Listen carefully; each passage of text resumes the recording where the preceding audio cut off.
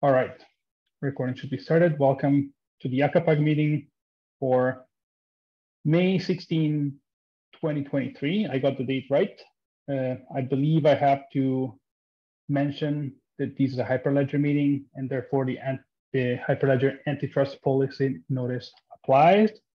This is, if you need more information, it is in the meeting page, which I will post in the chat in a second.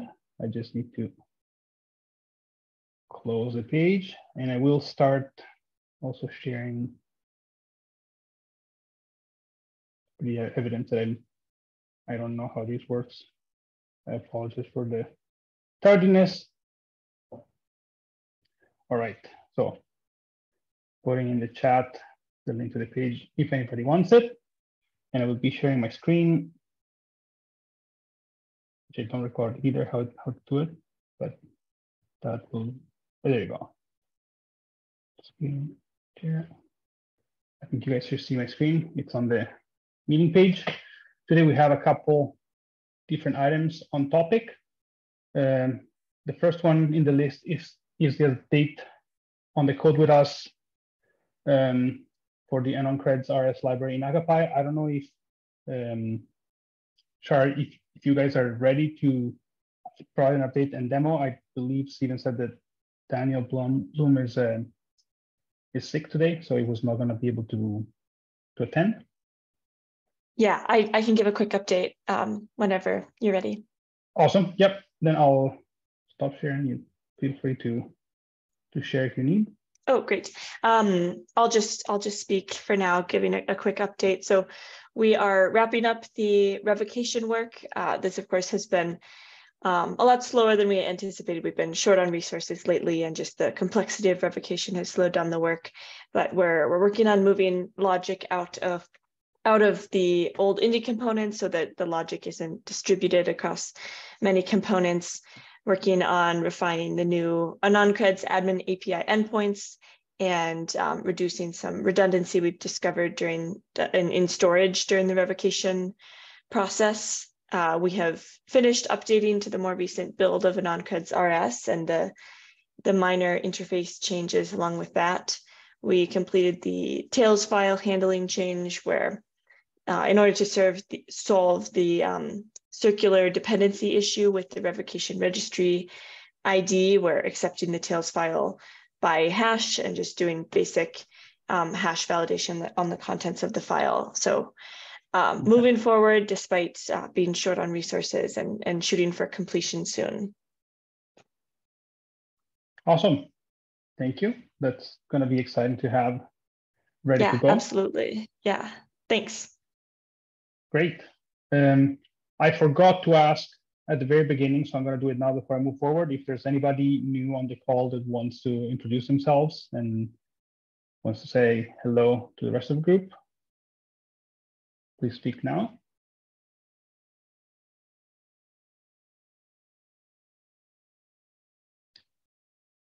It does not sound like there's anyone, so I'll carry on with the agenda.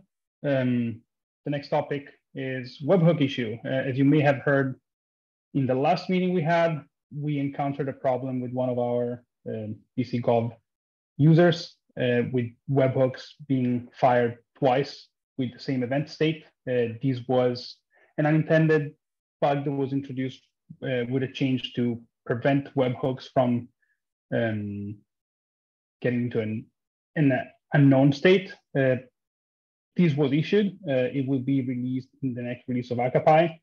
And I think the suggestion that Kim Ebert made of actually not firing the first webhook for multi-use connections made a lot of sense. So we went that way. That has been wrapped up and it should be ready to go and not cause any more trouble. So that's great. We are doing a bunch of work on the mediator function in ACA Py and adding Redis persistent queues to it. In particular, Jason Sherman and Jason Saratok are working on it. I don't know which one of you two guys is on the call and wants to provide an update on the work that is being done. Let me know if you need to share the screen. I can stop sharing as well. I can provide a quick update. We don't need to share the screen. Yeah, so Shanjot had previously developed a plugin to store all events in a queue in Redis. This would be important for a high availability instance where it's in the middle of processing something and the pod gets evacuated or some other issue comes along. Whatever it's processing would get lost. So the idea is to store everything in Redis. And again, Shanjot did all that work. And we have a need to apply that functionality to ACA Py that's acting as a mediator. Again, it's going to have a lot of throughput, going to have a lot of events to manage. So we've been working to combine those two features into basically one instance of ACA Py deployed, behaving with that and the Redis. So Sherman, he can speak to himself more, but he's been standing that up and looking at load testing and some performance metrics. And I've been looking at standing up and deploying Redis with all the kind of validating all the work that Shanjot has done and getting up to speed on it. And now we've been able to deploy it locally with some small errors and quirks that we're still trying to work out. But we're close to, I think, being able to show something soon that will, yeah, bring these two features together and provide a really valuable feature set. Awesome. You want to speak? Yeah. So Kim Eber had done some load testing for the mediator using AFJ and running out of AWS pods. I think if he's on the call, then he can confirm. But we wanted to get some metrics from the server side, so actually from how the mediator itself was working. So I was working on getting an elk stack in place, which is now in the main ACA Py repo that anybody can use if they want to do some local metrics testing.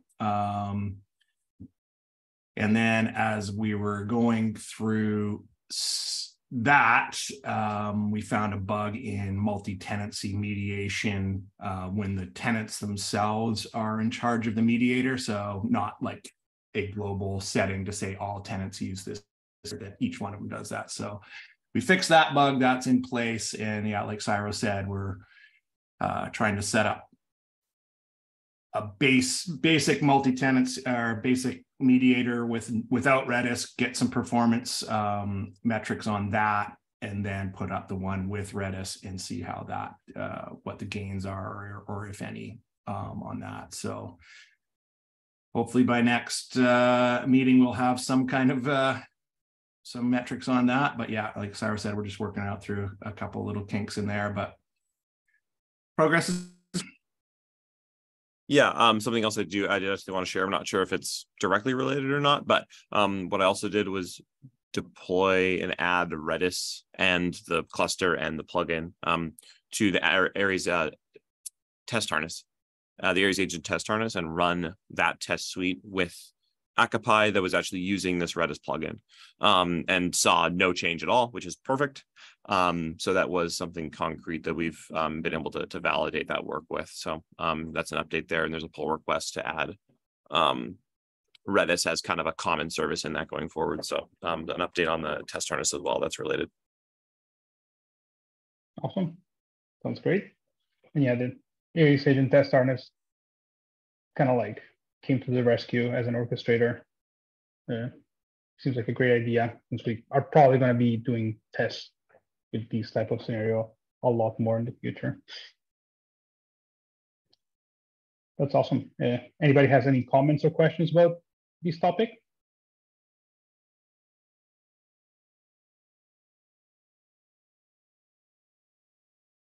Doesn't sound like it. Cool. Next in the queue is Shanjot.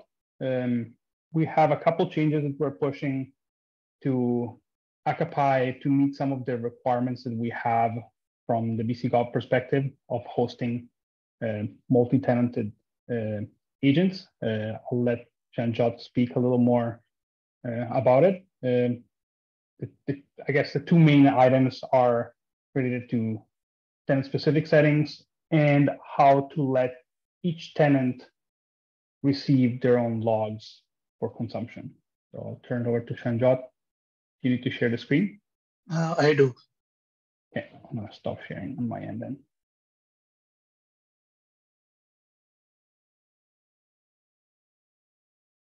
Okay, can you see the HackMD document? Yep. Okay, so basically first is the ability to configure startup like flags, the settings at tenant level. So basically when handling the sub wallet, like basically when we are creating the sub wallet for a tenant or updating a sub wallet, add the ability to specify settings so that that is applied to the profile, to the profile associated with the tenant. So basically, this is the particular issue, and these are the startup flags that were required to be able to set up at the tenant level. So I do have a PRN for that. That is ready for review. So basically, the overall in the gist is basically added extra settings dictionary field to the request body for these two endpoints. So one, the post endpoint is for creating a new sub wallet, and then for the second one is for updating an existing sub wallet for a tenant. So basically, the extra settings would a dictionary would have as the key will have the name of the startup parameter. So all these are supported, and then the value would be associated value that you want to set it up. So basically, for in this example, ACA Py log level, it could be info, debug, error, critical, warning. So this is an example. The other two parameters are Boolean. So basically, true or false. So this is the particular example that I included in here. The PR, basically, it's working. So basically, I tested it with the debugger. So basically, simply using these endpoints, play around with these settings, and then when you basically, I was calling the get connections endpoint, and have had the debugger. So basically, when for the profile, the settings were being updated at the tenant profile level. So that's how I kind of verified that it is working as it ended. So this is the status of the first issue. The second is, as Emiliano mentioned, to be able to have log access at per tenant level, and also to have the access so that it can be consumed or ingested at by elk stack. So basically, you could generate visualizations, or you can query Elasticsearch by the tenant identifier to look up like all the logs for a particular tenant. So again, this is the issue. I have a draft PRN and ACA Py. So this particular PR builds upon the per tenant settings, the extra settings parameter, the field that I was showing above. So in there, I added another flag. It's basically ACA Py log alias. So this is the kind of a human readable tenant identifier. So basically, if the tenant ID, let's say it's 123, and you want the logs for that particular tenant to be identified, so you can put in 123 as a log alias, so that when the logs are generated, so this is kind of a sample log, so it will inside these braces, you can see the tenant identifier would be included, and then you can query Elasticsearch by this, like including this within the brace and the tenant identifier. In the query, you can grab all those logs. In terms of implementation, basically, in this particular file, just one single file, I put in a utility function, get logger with handler. So what it does is it accepts the settings from the profile, and then a logger instance, like any Python file in ACA Py that is calling this, the logger that is generated like with the get logger function, you include this as a parameter. And then if it would see this particular log.file is already implemented. So this will be the file path where you want the logs to be written. So basically the idea behind this is that we want the logs to be written to a file in addition to how it already kind of does outputs it in a console. So it supports both. So using the log file, it will create a file handler and add that file handler to the logger instance. So that is for the file, and then the standard out handler would be for the console stream handler. So that is shown in this example. That is also added to the handler, and that it is returned back. So this way, we kind of avoid a lot of code duplication. So basically, each of those files would have to call this utility function, pass their logger, and if the logger needs to be updated with the handler classes, it will do that and return that logger. And then with minimal changes, we can achieve that. That's what I have, Emiliano. Great. I have a question here. The alias for the tenant, is there any restriction on that, on what type of name can you add? Would we be able to use the wallet name that was used at tenant creation for that possibly? Or what are the thoughts behind that? Could be anything, just something that's uniquely identified by the tenant. The only concern that I'm wondering is if the tenant is able to specify their own name, and for whatever unlucky reason they pick a name that is already used by somebody else, then we might have big overlap in log statements. As Shanjot mentioned, just to give a quick overview of these two items, the idea here is to be able to generate a log file that has scoping of each log statement for the tenant that triggered it. That way it can be consumed by a platform such as Elasticsearch or Splunk, whatever your choice is, and create log aggregation and log streaming for each one of the tenants by setting the correct query parameters in the query, and not have ACA Py deal with that. That seemed a little bit overkill and probably not a good separation of concerns. And then for the part above about the tenant settings, as you may have noticed, there's like a reduced list of what the actual startup parameters are. This is the first cut. We picked these as items are relatively commonly used, at least in our BC Gov deployments and use cases. But the pattern that Shanjot demonstrated can obviously be expanded to add other parameter identifiers in here. Is anybody else using multi-tenancy? Oh, there you go.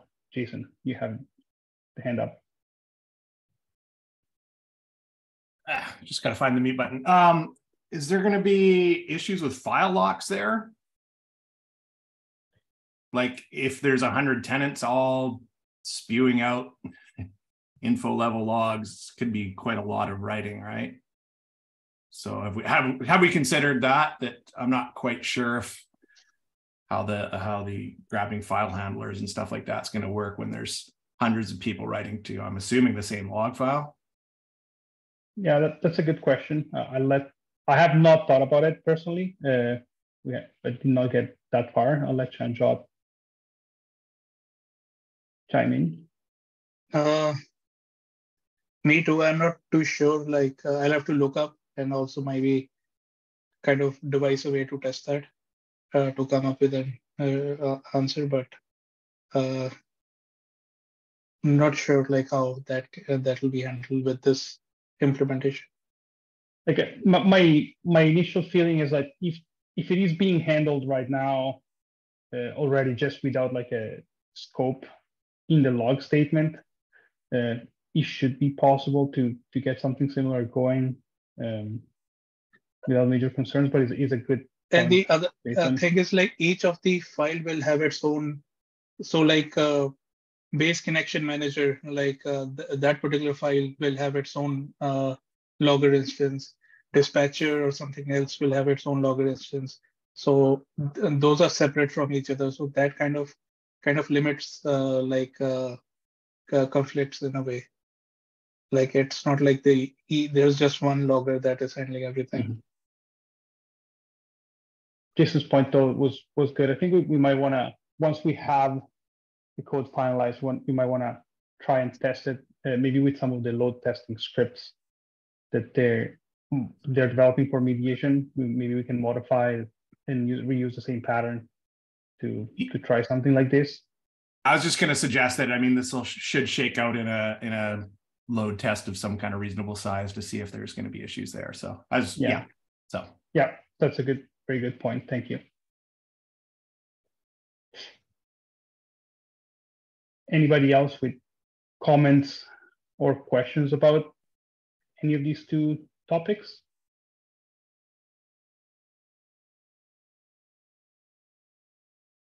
I'll just say I'm pretty excited about having those settings moved up to a tenant level. That's pretty cool. So I think it's a really good project. Yeah. Yeah, one of the reasons that, like, at least on our end, drove the decision is we're trying to consolidate a lot of the deployments that we have, and having the tenants being able to specify their own settings rather than having to depend on the main instance settings is obviously a very, very big requirement. So looking forward to it as well.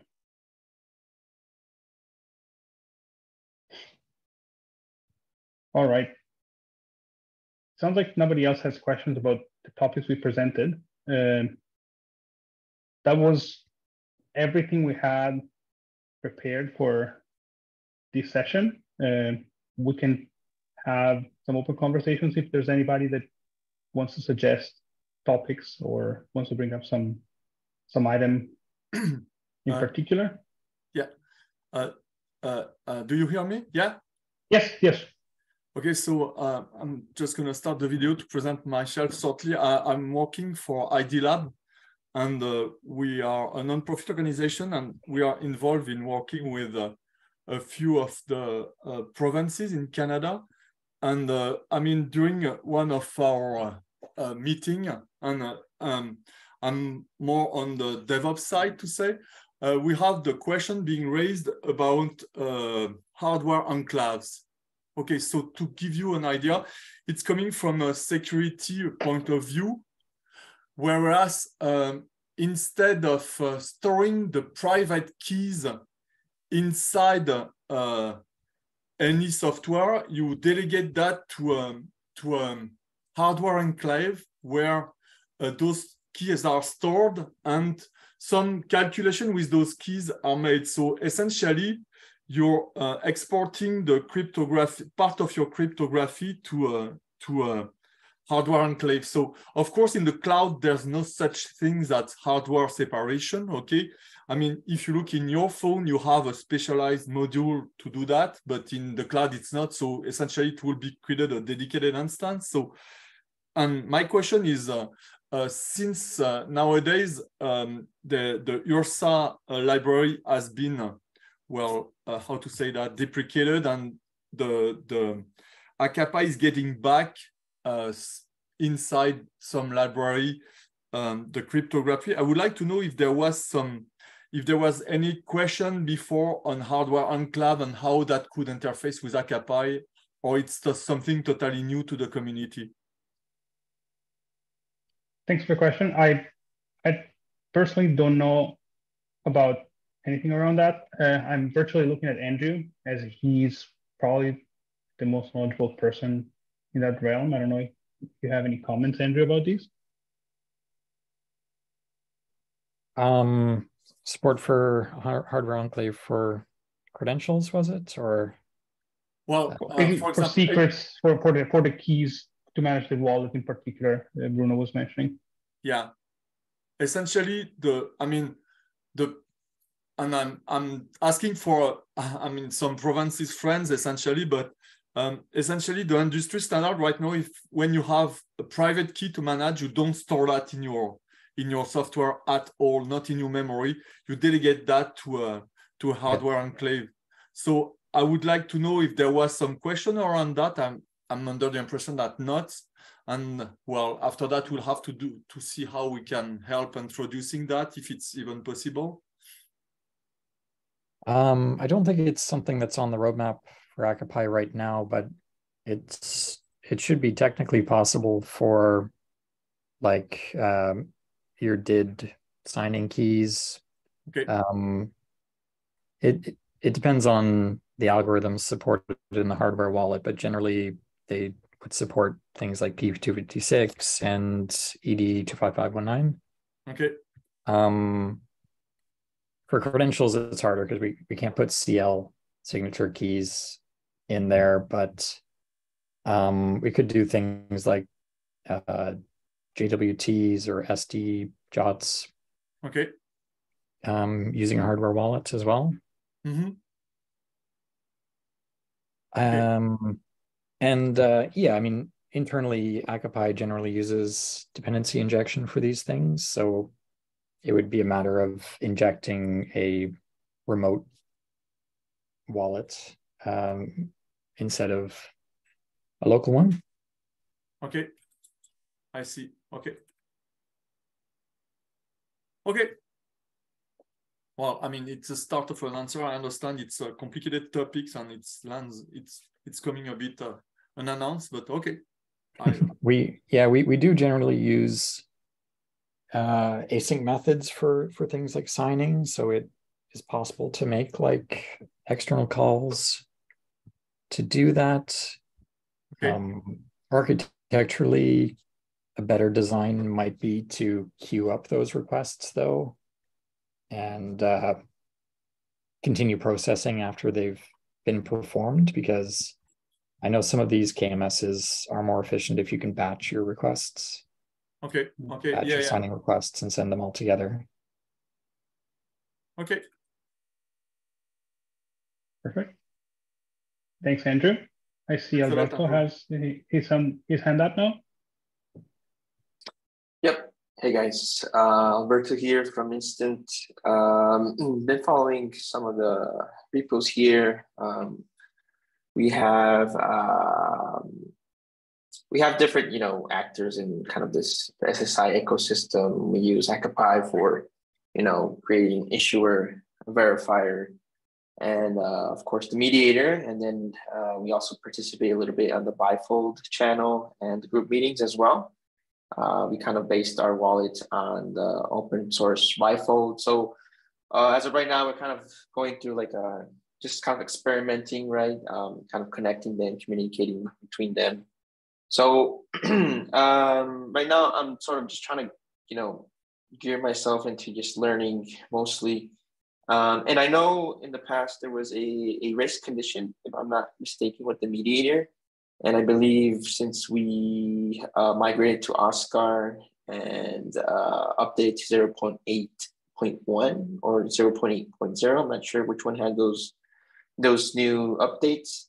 I guess I have a few questions. So the first one is, I think there isn't any like release notes on how to update it. And just for some context, we currently do not have anything built like in a production environment where we need to migrate, things from one thing to another. We're open to start it from zero. So what would be the proper way to actually, launch a 0.8.1 ACA Py mediator so we can get that race condition fixed on our end? Because we did see the issue on the bifold. Yeah. So basically what you're asking is like how to update from the Indie wallet to the Oscar wallet and follow that migration that 0.8.1. Yeah, I mean, yeah. So if that's the best option, I mean, if we can launch a whole new instance from zero, I mean, we can do that as well. Because like I said, we're not doing anything right now. Yep. Yeah, we have updated our instances from 0.80 to 0.8.1. Wade Barnes has completed the process, so I would turn it over to him to provide some input. I know there's some scripts that can be used. Right. Yeah, so I've got some notes. I gave them to somebody on Discord, some rough notes that I did. That's me. Okay. Yeah, that's me. Yeah, I saw that. And yeah, I've been working with it. I just haven't had, since I'm kind of all over the place with bifold and trying to find the best way to start. and I haven't answered your thread, but I do appreciate the notes. But is it easy? Is it just as easy as just me cloning the repo from the latest that you have on the on the main branch, and then launching that into an instance? Is it that easy, or do I have to do more? No, if you've got an existing Indy wallet, then you need to migrate the wallet. So the steps that I gave you cover a few things. It covers an upgrade. If I recall correctly, it covers an upgrade of the storage from an older version of Postgres to Postgres 14. It covers the migration from Indy to Ascar, and then the upgrade from a previous version to the 8.1. And basically you do the upgrade to 8.1 first. And then that basically does some conversion on the connection records inside the wallet, and then from there you go through the Postgres upgrade and the migration. If you have any issues whatsoever, just feel free to reach out and DM me on Discord. Okay. Now, and sorry, I'm just trying to understand. So, is the Postgres is that on the ACA Py side, or is that on the wallet side? Well, it's on the ACA Py side. So it's ACA Py's wallet, which is actually what we're so the term wallet is kind of being overloaded. In this context, wallet means not only, like when I'm saying wallet, depending on the context, it either means the mobile application or this actually what we're now calling secure storage, which is ACA Py's wallet. Oh, okay, I see. That's where I was kind of lost, but I understand now. Perfect. All right. Yeah. Okay. I'll do that then. And I guess a follow-up question. So on your end, Wade, then after on your team, can you confirm whether that race condition that we had before is that like resolved, or is it just better performance? Well, you get better performance, and the race condition seems to have gone away. Nice. And then just one last question then. I think BC Gov has, I'm not sure you're with BC Gov, but yep. I think you guys have an open source repo with OpenShift. And please excuse me, I'm trying to understand lots of this backend stuff. I'm more of a front-end guy. So it seems to me that you guys are launching various instances of the mediator. Is that correct? Yep. So basically what the OpenShift mediator is basically a OpenShift configurations wrapped around the Aries mediator repository. So basically it's just all of the templates that we need to deploy the mediator into an OpenShift environment. Right. As far as the OpenShift environments go, we have like a dev test prod arrangement. Now, is the OpenShift done to make sure there's a high availability? No. With the mediator? No. That's one thing with the mediator at the moment. Is it due to the WebSocket nature of it. Right. It doesn't scale very well as far as HA is concerned. There is some work being done around that. And so stay tuned, because there are some announcements that'll be coming out at some point in time about updates to mediators. So yeah, the reason I asked that is because I'm thinking like of a production environment, right, where you can take the mediator to may have where it can have lots of user requests. I know you guys use Locust. I've used a little bit of that to kind of load test the mediator. But we're kind of thinking, like how we can take it, to the next level. I guess you can say that. And I was going to ask you, okay, how do you communicate between the instances? Because I know because of the WebSockets and all. Yeah, but I know that's the issue right now. So part of the work with the RedSQ is to make the mediator resilient. So the RedSQ will have a persistent queue for all of the communication for the mediator. Okay. It doesn't deal with the HA side of things, but it makes it resilient. So if something gets knocked over, it'll come back up and just continue on from where it was. The way that we're dealing with scale right now is we're vertically scaling instead of horizontally scaling to deal with load. The tests that I've done, and Kim Ebert's done more testing using Locus than I have, but the testing I've done, I've pushed the test to the point where I have issues on my machine with the test with the Locus side of things, and ACA Py's the mediator is still keeping up with it. Okay, now let me ask you just one last question. I promise, last one. So I know the mediator, all it really does is just relay the messages between the different actors, right? So it's my kind of assumption that it's not really using too much of a CPU. You know, it's not. It's really there. The purpose of it being there is for when there's communications and the mobile wallet isn't available to communicate. Okay, got it. So is it safe to say if I launch a mediator instance on a big instance and let's say a cloud service like AWS, at least for maybe a couple hundred users, would it be safe to say, it'd be okay to use? And yeah, we're already running it with a few hundred users.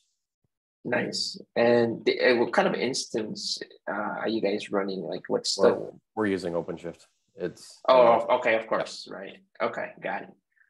Nice. All right, that's pretty much all my questions. Thank you, Wade. The largest impact to scaling of the mediator is the CPU performance of a single core. And so if you're looking at trying to scale up your mediator, you'll want to pick the fastest CPU that you can pick. Okay. I don't think ACA Py uses more than about two CPU cores at a time. Nice. All right. Perfect. All right. Thank you. Perfect. Thanks, everyone. Any other questions or thoughts from anybody?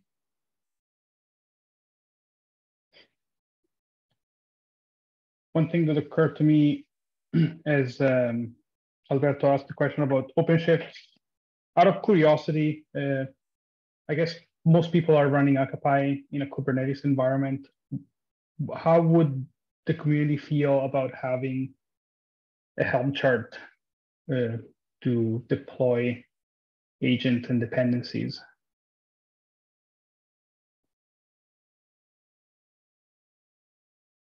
Any thoughts about that? Any concerns?